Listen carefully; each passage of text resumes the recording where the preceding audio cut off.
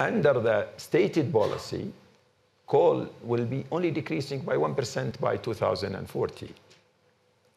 But you cannot really lecture developed countries when it comes to their immediate needs to make sure there is affordable electricity to their people. As I said, access. You know, when you talk about access to electricity, one electric bulb in a house, they consider it, they have access to electricity. That is not acceptable. Might be acceptable in certain area, but it is not acceptable. One bus going to a village once a day is access to transport. I think developed countries, they do have responsibility for their citizens to make sure the energy they provide, it is affordable.